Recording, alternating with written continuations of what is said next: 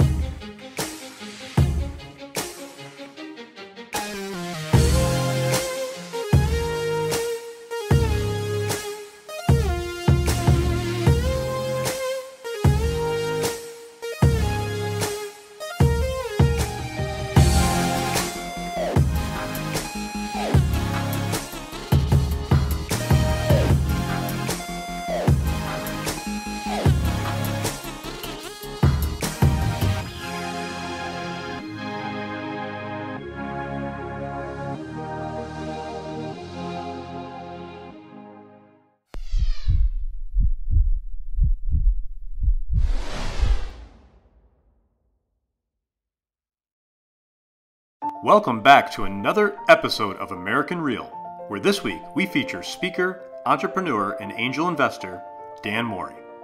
Dan was the first director at the Koffman Southern Tier Incubator, where we record our show. The organization's mission is to support up-and-coming businesses and foster economic growth. This young entrepreneur has a successful track record for identifying businesses that fill a void in the marketplace. In addition, Dan discusses how his time in the Army was a key factor in teaching him how to be adaptable in both business and in life. So please sit back and relax as I welcome Dan Mori.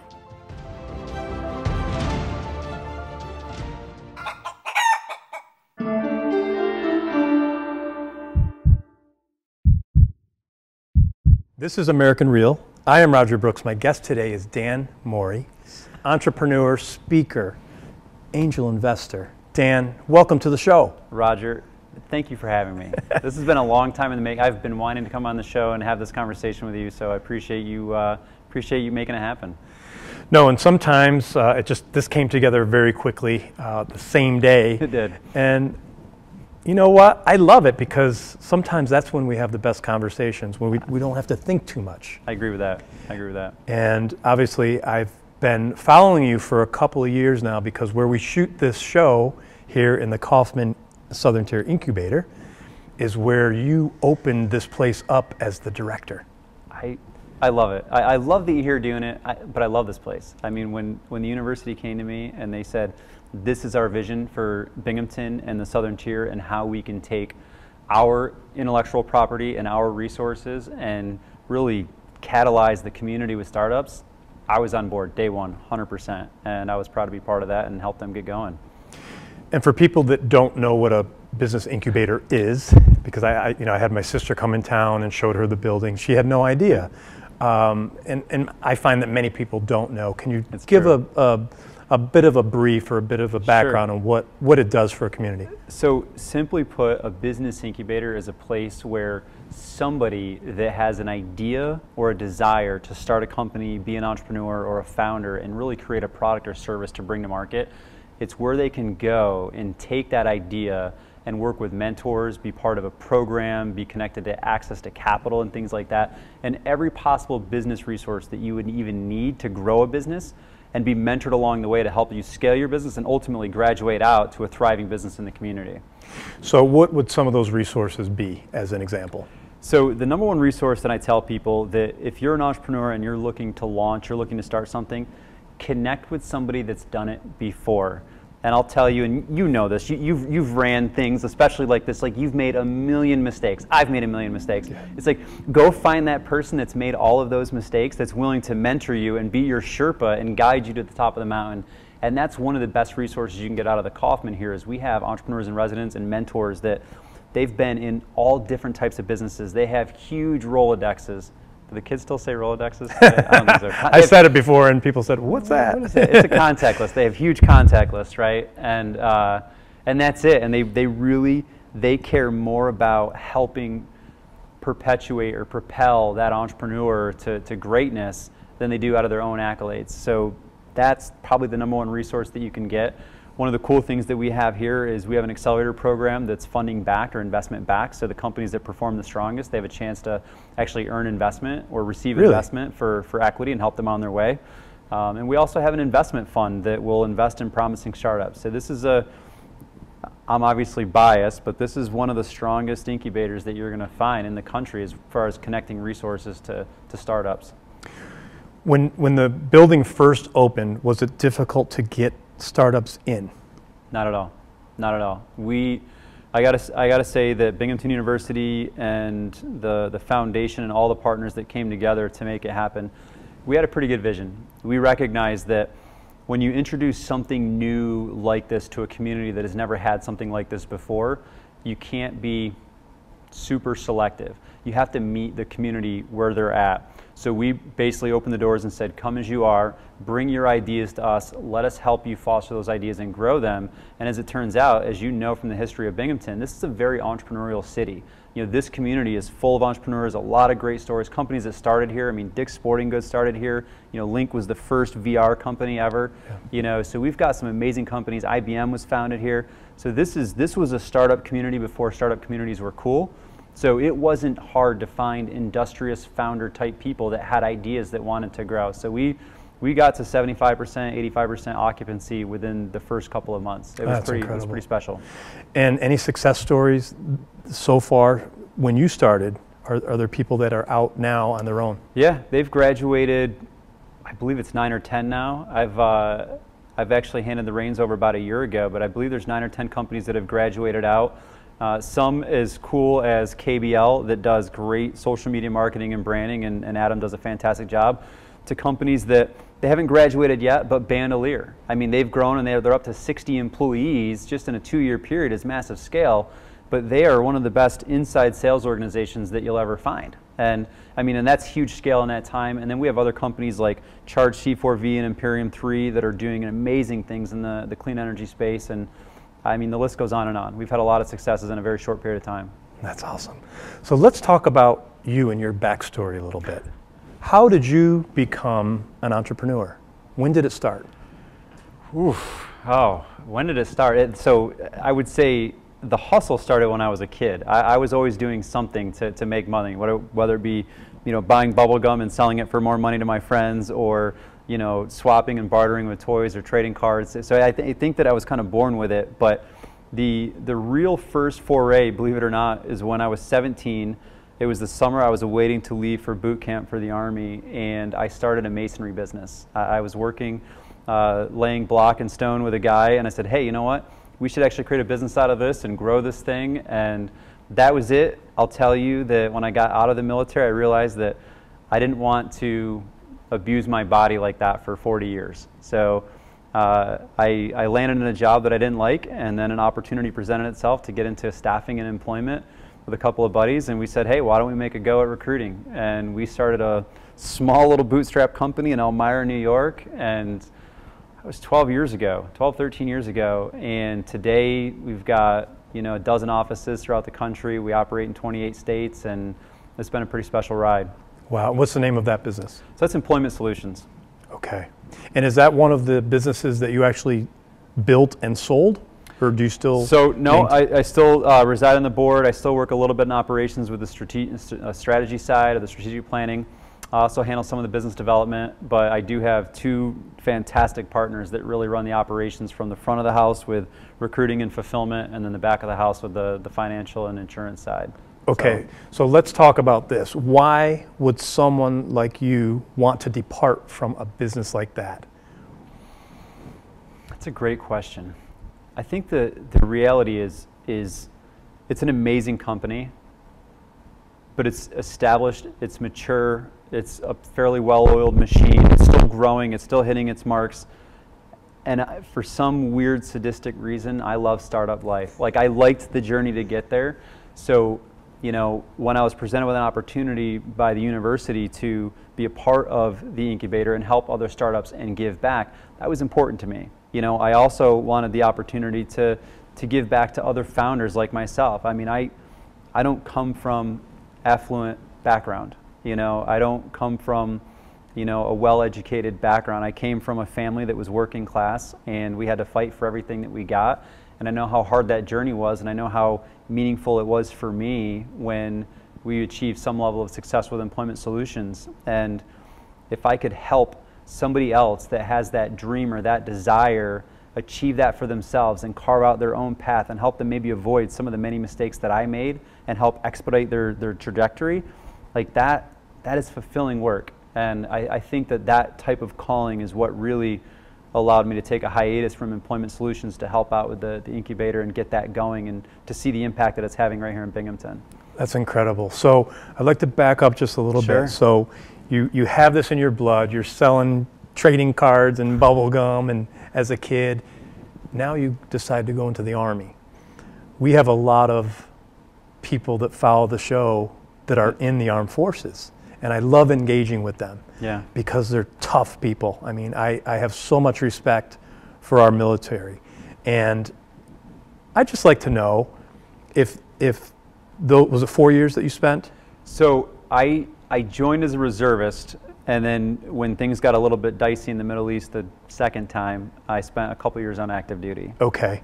So how did that experience prepare you mentally for the work that you do today and previous? Did that have an impact on your life? 100%. So growing up, I was high energy, scatterbrained, full of potential, big dreamer, wanted to do it all at once.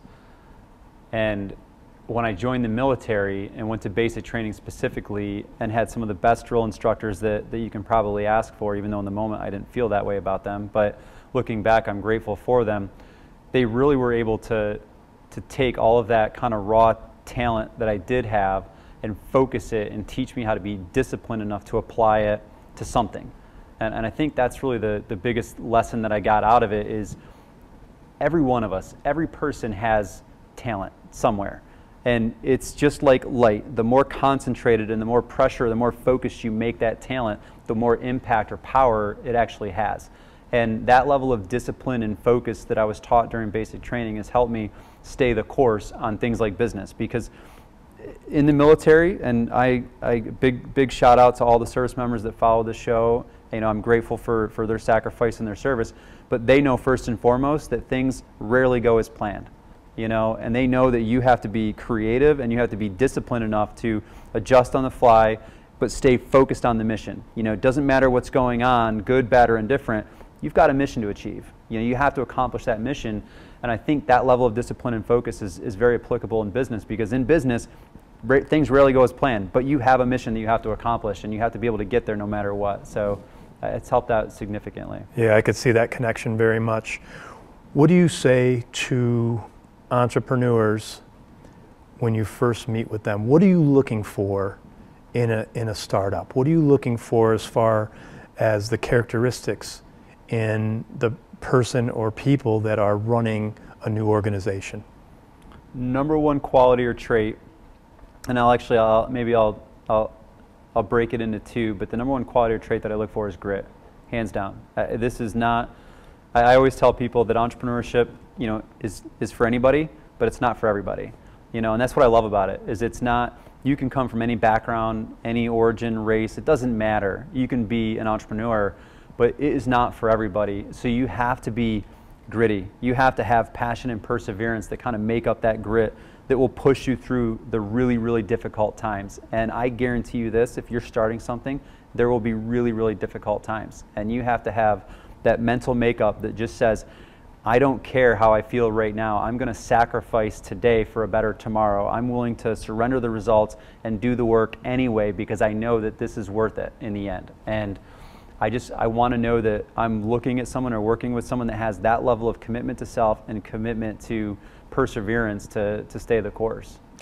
Now, I read a lot about entrepreneurs and hear people speak, and one of the things I continue to hear is that the people that fail tend to be too much in love with their idea.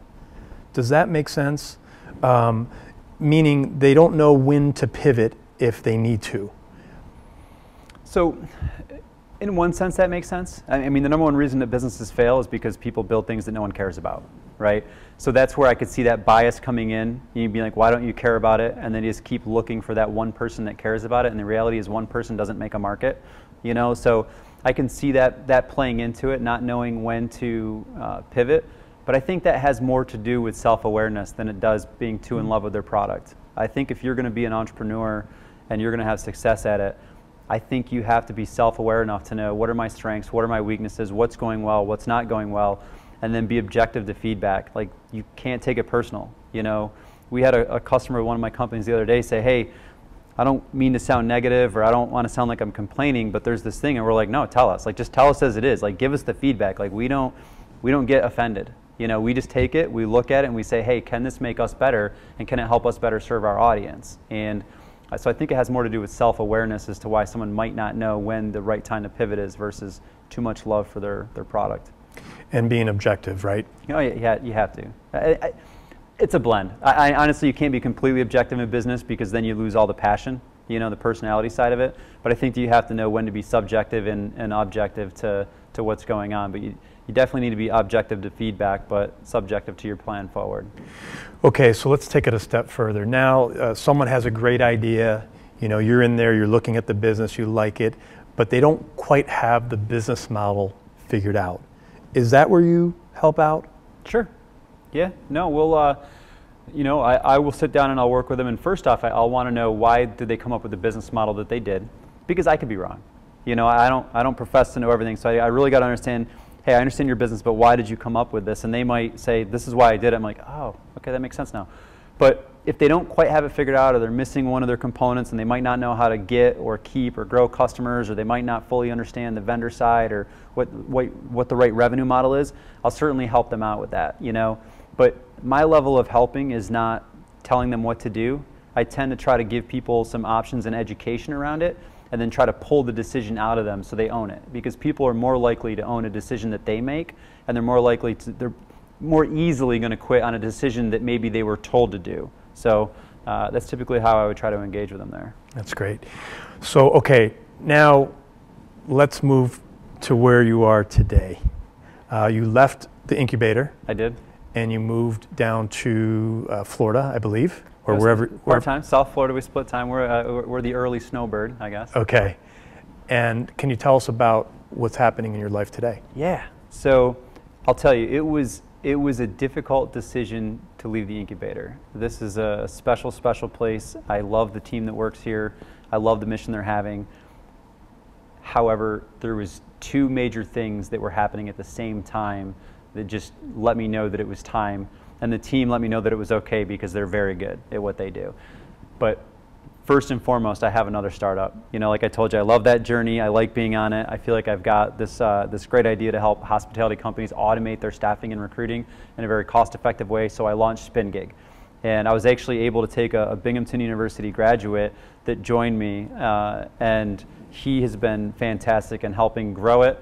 He's young. He's more in tune with the demographic and some of the modern tools and resources we have. I'm a little bit older and more experienced, so we take that kind of wisdom and experience and we mirror it with his innovative mindset, and we're really creating something special. So we were growing that, and as a startup grows, it starts to consume more and more resources, more time, so I had to focus my effort and be disciplined and say, this is what I'm going to focus my attention on. So started spending more time growing that, which is going gangbusters right now. We're excited. We are, you know, in revenue, which is another major milestone for startups to actually get to the revenue piece, and starting to grow our monthly recurring revenue and customer base and expand markets, so that's fun. But my company, Employment Solutions, we also acquired a company in South Florida as well. And we acquired that company in a market that we knew SpinGig was going to be launching into, so it's almost like the universe just lined up and said, Dan, why don't you relocate the family to South Florida in the winter, which isn't a terrible time to be there, and we're able to acclimate that business, and that team is fantastic, and they've grown tremendously. And we've launched SpinGig in the Fort Lauderdale market, and my family absolutely loves the Florida winters, so It worked out all the way around. That's great. So Dan, talk about those internal signs that we all have, and we hear these voices, you know, and sometimes we don't know if we should listen to them or not, you know, and it sounds like this was one of those times where you really listened to your internal voice. Yeah, so here's something that I think is differentiates me from most people, and this, maybe the military played into this, maybe some of my mentors have played into this, but I'm okay making mistakes. I don't mind failure. I understand that failure is actually a necessary part of success. You know, it just truly is. It's just like exercise. If you want to grow your performance from exercise, you actually have to get the muscle to failure, and if you don't get the muscle to failure, the muscle doesn't grow. I think in life and business we're just like that. You sometimes have to figure out and try things and be willing to fail, and then just correct the mistake. Just say, hey, this is a mistake, this is not the right way. Don't beat yourself up over it, and just say, okay, this is not right, let's do something different, and just move on and treat it as not right or wrong, but is or isn't. And I've made a bunch of mistakes with honestly, we overbuilt SpinGig to start out. We did something that I teach most startups not to do, and we built a very elaborate, trying to make it perfect product before we even launched it to our customers. And when we got it to market, our customers told us, don't need all of it. Don't need that. That doesn't work the way that our business works. We could change that. And I was like, okay, all right. I know all this, but I did it anyway. So yeah, I make mistakes. But the reality is I'm not going to be defined by the mistakes that I make. I'm going to define myself by the results of how I overcome those mistakes and where I end up from them. And that's why today we've turned SpinGig into a more dynamic, nimble platform that can more readily react and be revised based on our customers' needs. So that's one example. I'm so glad you talk about that, because I think there's a lot of people, myself included, that, you know, we want to be perfectionists. We're afraid to put out content or something and until it's perfect, and we spend so much time, whereas like you said, if you get it out there, you could learn, you know, from what's there and the feedback that you receive, to do it better next time. But there is something to getting it out there, isn't there? Absolutely, absolutely. Don't be afraid to fail. Don't be so afraid of what other people are going to think about you that you let those perceived expectations of other people build a cage around yourself. Like, just don't do it. Like, just be authentic. Just be yourself. Put it out there. And this is the most amazing thing. I think the world is so big that most people can't conceptualize it. I think that we think that when we're going on camera like this here, or we're going to go on a podcast or speak in front of a bunch of people, I think that we think that we're so different that we're going to be perceived negatively, so that we have to put on some sort of front, and we're afraid that like our authentic selves will never create an audience. But the reality is the world is so big and the population of that globe is so diverse that I don't care how authentic or how niche your characteristics are, there's going to be people that appreciate you and look to you as their champion. And I'll tell you that anytime that you're not willing to step out and be your true authentic self, you're just dimming the flame. You're shrinking, and no greatness has ever come from that. You have to basically be your best authentic self, put yourself out there and shine, because what you're doing in that process is you're giving other people the permission to shine, and you will rise up people around you and have a greater influence over your audience and impact on this world than you could ever imagine. So yeah, don't be afraid. All that stuff is in your own head. Just let the head trash go and just step out. And honestly, once you break through that first zone and it becomes familiar, your comfort zone will expand and you'll get more comfortable doing it. Your influence will grow, your impact will grow, and you'll start to realize that what you were meant for was a lot bigger than you originally thought. Well, what you just said there, Honest, is gold, because that was a lesson that I had to learn. You know, I'll be 50 years old this year, and we're conditioned to do things a certain way. We're conditioned not to go outside of our box and really not to be our authentic self. Yeah. And that was the biggest lesson I learned, is when you could be yourself, when you could be vulnerable, when you could just let it go, is when I've seen the most engagement. So yeah. I'm really, really glad that you said that. That's going to make a great clip that we're going to play over and over again. And I hope it resonates with people. Yeah. I really do, because there is greatness within everybody, and they know it, and they just gotta put it out there, and you know, not just be authentic, you know, and get comfortable doing uncomfortable things and be okay with it. And trust me, once that comfort zone grows, life is so much more fulfilling and liberating. You know, I used to operate under those facades and those ideas of what. When I first got into business, I didn't know. Like, I didn't go to business school, and I had this image of what a CEO was based on Hollywood. And you know, I would put on this front like I was this CEO, and I would act like you would see these CEOs on TV, and it was just like so inauthentic, and I was not connecting with people. And you know, people could smell fakes a mile away, and I gave it up. I'm like, you know what? I am who I am. You know, and I'm going to upset some people, and I'm okay with that. But there's going to be some people out there that are grateful that I was willing to step out and be my true self and give raw advice. And for those people, it's going to make an impact, and that is the reason you should do it, not because the haters hate. Love it. Dan, let's talk about abundance, and let's talk about money and the importance of it. As far as, look, the reality is, I believe, when we have money, when we get to a certain level, it helps us relieve ourselves as far as not being so uptight, right? We could do more with the resources of it. Mm-hmm. But I also think there has to be a tremendous respect for it. And there's a fine line. As you told me earlier, you didn't grow up affluent. So as you went up in your career and accumulated more wealth, did you see a difference in yourself? And maybe it took a little bit of time, because you just mentioned that other story about, you know, putting on this role. But at a certain point, does the money help you get to where you need to go from a mindset standpoint? Do you feel more comfortable? Do you feel like you could do more? Or, because I'm thinking about the people that are trying to get there, and they're saying, oh, only if I had all this money I could, you know what I mean? So you lived both sides of it. So I'll say this. I think that those two things coincided. I think that I was starting to be more comfortable being my authentic self when my level of income and wealth was increasing. So I think it was there. I don't know that one directly influenced the other. I think that it was just the timing of maturation for me, and some of my mentors pouring into me. But I think respect for money should never be the end goal. It just shouldn't. You know, money, and I teach my kids this, money is a tool.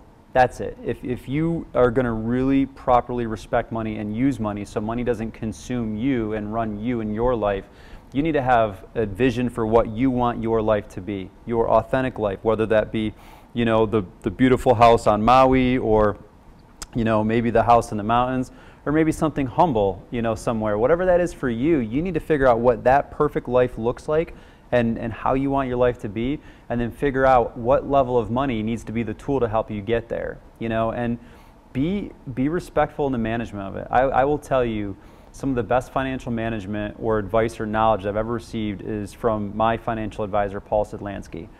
This guy, I've been prospected by every type of financial advisor you can imagine. With my LinkedIn profile, I get hit all the time.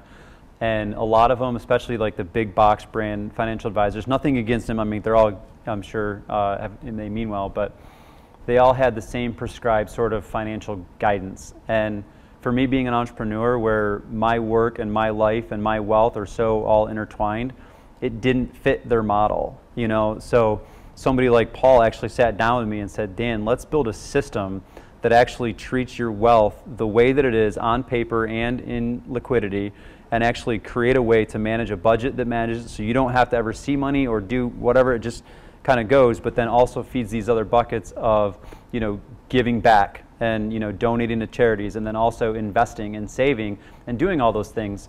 And, you know, we've been able to take it based on percentages of what we used to, you know, we started out with really kind of 90, 10, 10. We're going to live on 90, give 10, save 10. And then we started to get that living part down as income goes up and we get a little bit more modest in our lifestyle and things like that. But then we can add in the investment bucket. So now we can actually start doing some investments into startups and, you know, increasing what we're giving and tithing away. And I think just having a system to use money to get you where you want to be in life, I think is the right way to approach it. And I would recommend, you know, getting with somebody that's smarter about money than you are. Yes. You know, and I don't know, I didn't come from a, like I said, a financially affluent family that taught me much about money. So it took time in my later life meeting somebody like Paul Sedlansky to say, hey, Dan, this is what you need to be doing and this is how money works. And honestly, he was monumental with getting me just to take some money out of a cash account that was earning maybe 0.25% and just moving into a high yield account. And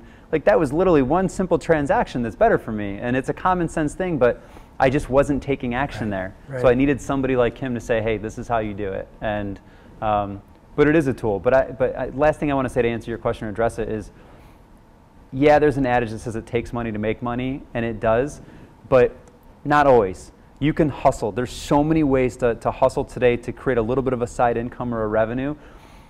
Don't squander it. I've always been a good student to say, hey, I'm going to take most of what I earn and then reinvest it and then keep it more like a flywheel. You know, keep basically capitalizing on that energy to grow the influence of the wheel and then grow wealth. And then eventually I will have that perfect life or that vision life that I'm setting out to do.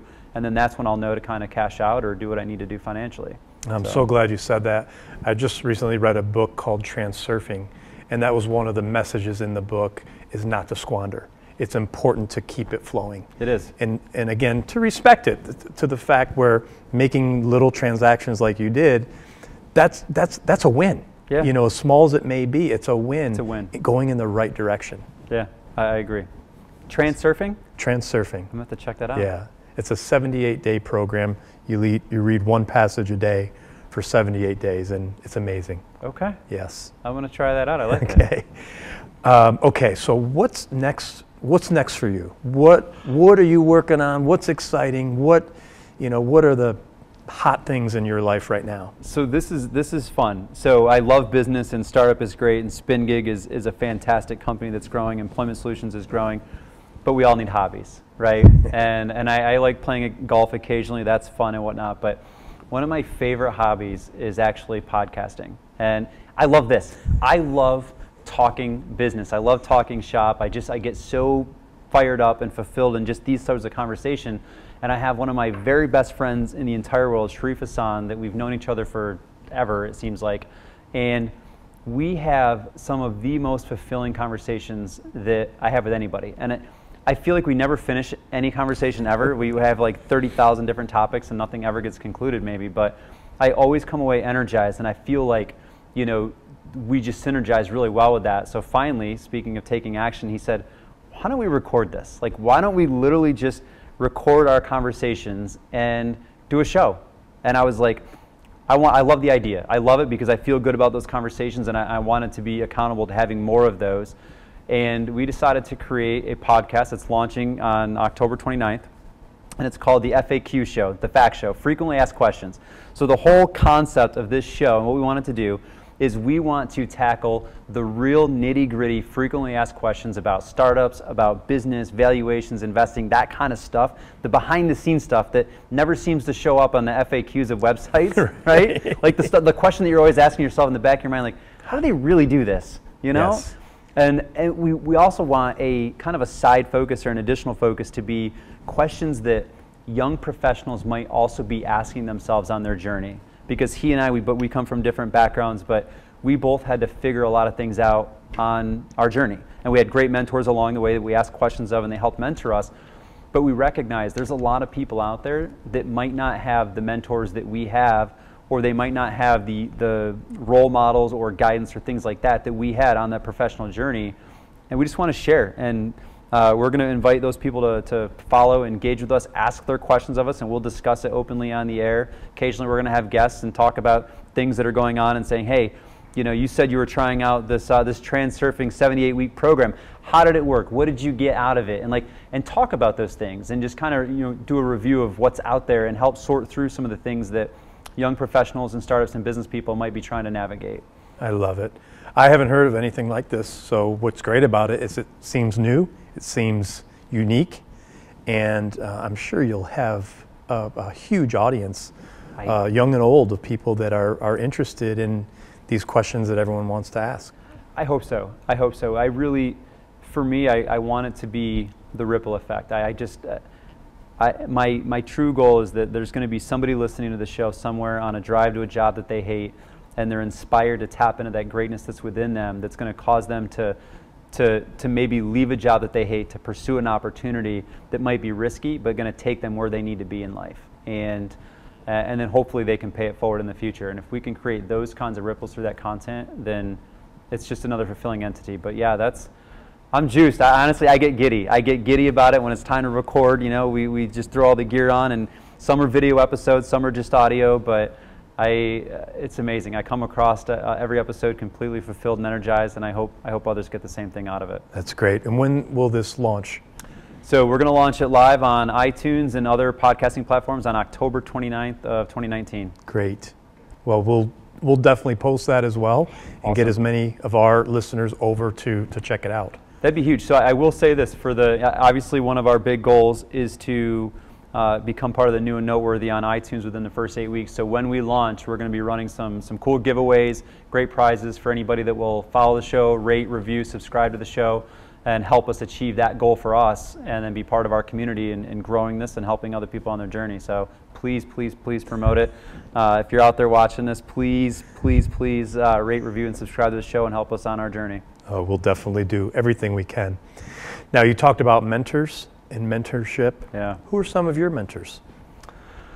There's a lot. I have one of my oldest mentors that goes back a while is actually Pastor Paul Perino from Victory Highway Wesleyan Church.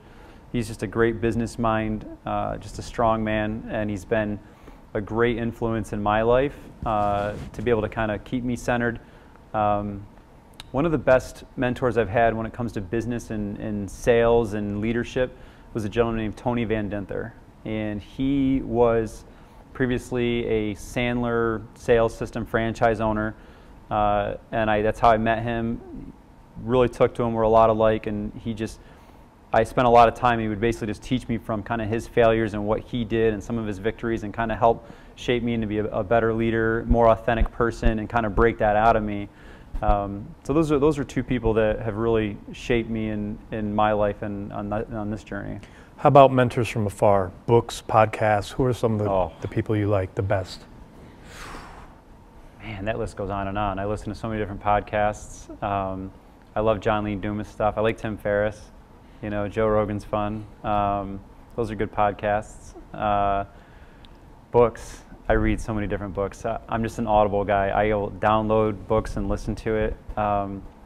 What is the author's name is escaping me for the types of books. I've read them a ton. The 5 Dysfunctions of a Team, the 5 Traits of, what is it, of a CEO or an exceptional leader? What's his name? I can't think of his name. That's okay. We'll find it. You should. Put that in the show notes. Absolutely. Man, it's killing me now. That's all right. That's all right. I could pull it up on Audible and see it. Yeah, honestly, I'll tell you though, the type of book that I like to listen to the most though is something that has some sort of practical application to it. You know, I like, and that's actually why I like the 5 dysfunctions of a team in that kind of book, is it's parable style. So the first part of the book is typically like a story, so you can really envision what it's like, and you can see the nuances of the situation playing out, and then you can see how the practical application kind of helps resolve the situation. And then the second half of the book is very much like a technical handbook and how to apply it. So yeah, but those are great books. How about your book? When are you going to write a book? When am I going to write a book? You know, it's on the list. It's on the list. I don't know when yet, though. Someday. Someday. So earlier we talked about our youth and what we could do to learn from our youth.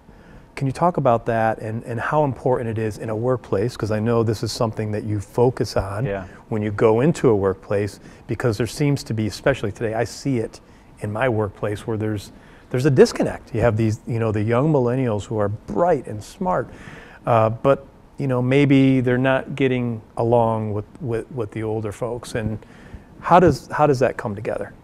I will tell you right now that companies that do not figure out how to bring the generations together and capitalize the strength and better synergize or pair that knowledge base from both sides equally are going to fail, and they won't be around in 5 years. Now, how to bring it together? You need to first demonstrate value and trust to both sides, and both sides need to recognize that they have something to offer. And the thing is that I think, and I'll say this, but the younger generations, it is physically impossible for you to look further into the future than what you have relative experience. So the less experience you have, the more short-sighted you're going to be, and recognize that that's a blind spot in you, and be okay with that. And just recognize that you have a lot of people that you're working with that have been doing it much longer than you, that can fill in that blind spot. And if you go to them and you pick their brain and say, how do we do this? How do we, how do we solve this? Or how do we figure this out? They can help you get better. And that minimal advantage to basically increase your, how far you can see forward is huge. But on the flip side, we, the older generation, the old guard, if you will, have to look back and recognize that this young generation has grown up in a more modern, relevant society. Every one of their influences has come from the way that the world is today, not the way the world was 20 years ago. So that has value. They see things the way that the world is today, and that right there can help break us out of the mindset of doing things the way that they've always been done. And if the old guard can recognize that they can pull lessons out of this youth for how to be more efficient, how to be more innovative, how to solve problems in a different way and think outside the box, and they can come together like that. If you get a culture like that that really pairs mentorship up with the goal of moving that young person along, because they're all hungry, they want to grow, they want to attack the corporate ladder faster than anyone before them, and if you can pour into them, you will have a supercharged organization that just exceeds your goals. Are you bullish on this next generation coming up? How do you mean? Do you see promise? I do. I do. I do see promise. The young generation that I typically engage with tend to be more on the entrepreneurial side. I think likeness attracts likeness. So I see people that have amazing ideas. I see people, and this is what I think is the most promise. I think, and there's a spectrum with everything, so not everyone's going to fall in this, but I'm going to overgeneralize here.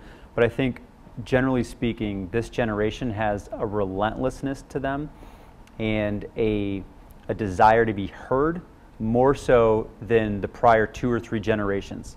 And I think those two things coupled together are going to let their will be asserted on this country, on this world, and you're going to start to see that shift. Where I would give pause is going back to that, how short-sighted you are, is don't think that you have all the answers. You might have good answers, but they might not be all of the answers. So don't try to create the future that fully suits your needs and discards everything from generations before you, because we all still have to live in this world together. So I think that if the old guard generation could respect that youth and say, hey, what is the world you'd like us to help you create? And then leverage the resources, knowledge, and wisdom of that old guard to help create that world that we all want to live in, I think that would be the best blend. but I do see promise in this young generation. Great advice. Now, I know you were on the podcast Real Talk University. I love those guys. Two guys from Binghamton University. What do you think about them? I think they exemplify the overgeneralization that I just gave. I tell you, Andre and Christian have been. So let me tell you when I first met Andre. I was asked to sit in on a business pitch from a high school senior when I was running the incubator, and I'll be honest, Roger, I had a million things to do in my day, and the last thing I wanted to do was actually listen to a pitch from a high school student because, it's like, he's in high school, how serious is this going to be, and I want to get back, I want to help, but there's only so much of me to go around. So in my mind, I was a little bit reluctant, and I probably came off that way in the meeting, and I hope I didn't, but they sat in front of me, and they delivered one of the most smoothest pitches, one of the most well thought out and researched business ideas and plans that I had heard. And I had heard a ton of pitches in my time at that point. And I was just like, wow. And I loved that because they took me out of that negative, limiting belief mindset that I was stuck in because I was caught up in the funk of the day. And they broke me out of that, and they basically said, okay, hey, listen to me. I have something of value, and I saw that. And I remember that they left the meeting, and I told my team, I was like, watch them. I go, they might not hit it big on this one. They might not even hit it big on the next one. I don't know. But they will succeed. Watch them. And it wasn't long after that they presented a couple of other ideas to me, and then they said, hey, we're doing this podcast. I said, I love podcasting, and this is awesome. I'll help you out any way I can. And they launched their show, and they literally have taken it to just stratospheric success and have done an amazing job with it. And what they don't realize is that because of what they've done on their show and me watching them and seeing the guests and how much fun they're having doing it, that's what inspired me to get back into it with the Fact Show. So it really is, yeah. Gives me the chills. It does. It's just amazing. And I want them to know that they're having influence upstream as well as downstream. Yeah. And yeah, Andre and Christian, they do an amazing job. It's a great show, and I recommend, definitely if you're in college, you got to listen to it because it will help shape you and form your future. But there's so many great nuggets and guests on that show that anyone can get value from. And I was just going to say, the guests that they're landing are incredible. Incredible. It's like a dream list. It is. I'm just like, how do two young people from a relatively small community land the guests that they have? Yeah. And I'll tell you what it is. It's because they don't define themselves as young people from a small community. Exactly. They know exactly who they are, they know exactly where they're going, and they know exactly what they deserve, and they're going out to get it. Yeah. And that's why they're successful. And I saw that in the very first time that I met them. And I was just like, they're going to get it. And they're gritty. And I love that they do not let what others' feelings or opinions form how they feel about themselves or where they're going. Yeah. So, yeah, they're an amazing guest list. So my daughter is a senior in high school. My son's in 8th grade. Take us back a few more years. What do you say to that young generation who may have that entrepreneurial blood but they just don't know what they want to do? Just try things out. What do you recommend? Try things out. Do not, and so specifically for your daughter that's a senior, do not think that you need to decide what you need to be professionally for your entire adult life in that one moment between senior year of high school and junior year or freshman year of college. Like it doesn't have to be decided then. It is way too big of a decision to leave up to that one moment when you have so little experience. Literally try different things out, and if you go to school, try out different courses, try things that you might be interested in but haven't been on the radar, that you've been a little bit reluctant to take. Just go try it out. You never know what's going to give you that spark, and when you're in 8th grade, like literally just start being comfortable being yourself. Literally try to do things to make yourself uncomfortable, to break the powers of peer pressure, and just step out and try to build your comfort zone as big as possible. So when you're in high school and when you are a senior and when you're transcending to that next level, you are going to be more ready to explore the world and take the world on and kind of live in the world. And that's kind of the advice that I would give to people in that age range. Oh, that's great. That's great. So if you can, Dan, walk us through, what do you do on a daily basis? What's a daily routine? How early do you get up? Are you getting into mindset? Do you do any meditation? What are some of your practices that you could prepare for your days? Yeah, so I'm a Miracle Morning guy. I love it. I will say Sharif, my co-host on the Fact Show, just called our close-knit group of guys out and said, hey, we're going to go through the Miracle Morning and start practicing this. But I'll tell you, so my very typical day, every day is different based on our lifestyle we have, but my typical morning, I generally get up between 5 and 6. I don't set an alarm clock. I wake up when I'm done sleeping. It's usually between then, and then I work out 6 days a week. And Monday through Saturday, I work out. Sunday's my total day off, you know, as I don't work out. I eat whatever I want. I don't care about it. But every other day, you know, I work out first thing in the morning. I would like to say I take some quiet time, but generally by the time I'm done exercising, my kids are up. They're usually out trying to work out with me if I'm working out at home or whatnot. But then I take time to play with my kids, you know, whether it be building Legos or playing some of the games that we have. You know, my kids right now are 7, 5, and 3. And that's time that I'll never get back. So I try to really spend some time with them in the morning. And then most days, usually probably between 8 and 9 is when I would start my professional day and work through it. Depending on the day, I might be engaged with one of my kids' activities or whatnot before I get back to work in the afternoon. And I try to wrap things up between 5 and 6 to spend time with the family at night. And yeah, that's a very typical day. And then you start all over again.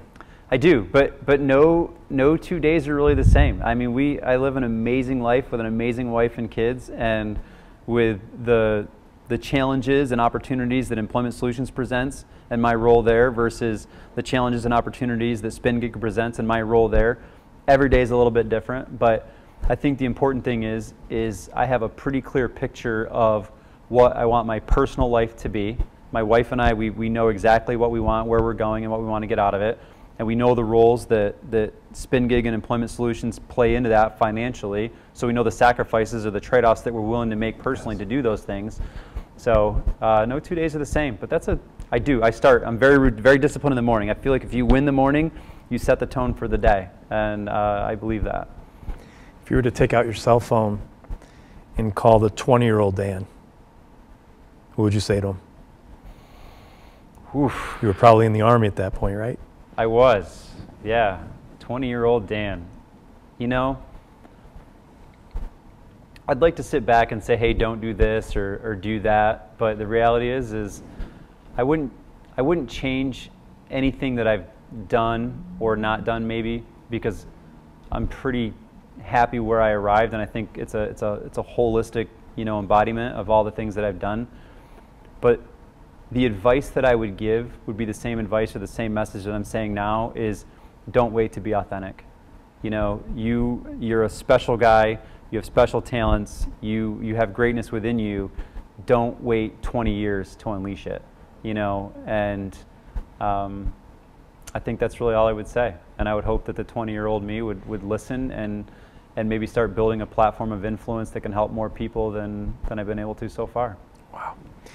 Well, look, you have given an hour's worth of gold, and many, many tips and ideas, and really, you know, you got me thinking. That's why I love these conversations, because not only do I learn from every single guest, but our audience learns, and we're sharing. That's what it's all about. This is great. In this day and age. So I'm so grateful that we were able to pull this off and do this today. But one last question before I let you go. Oh, this is a trap question. I love it. Yes, it is. I ask every guest, at the end of the day, what do you want your legacy to be?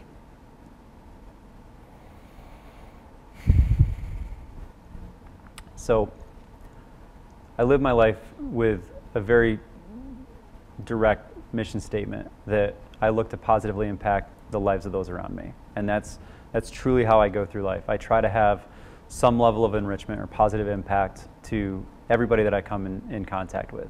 And so based on that, when someone was to ask me what I want my legacy to be in life, I will tell you that the first thing that I want to be known as is a great father and husband.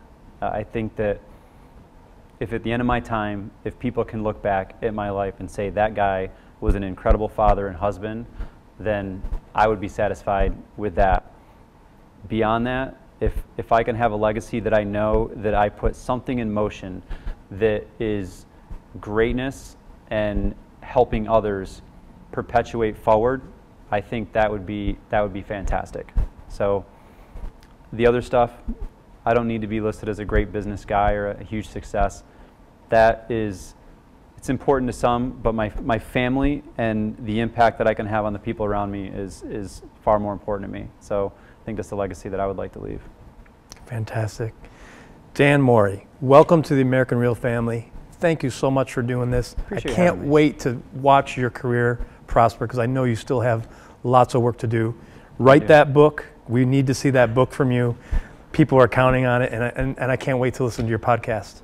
Buddy, I appreciate that. I appreciate you pushing me to have this done today. This was great, and I'm excited. I'm excited for what you're doing, and I'll tell you, keep doing this right here, because the guests get a lot out of it. I can tell you that I've gotten a lot out of this, and I'm sure that the audience is going to take stuff from your guests, and they're going to become better because of you. So keep it up, man. Thanks so much. I appreciate it.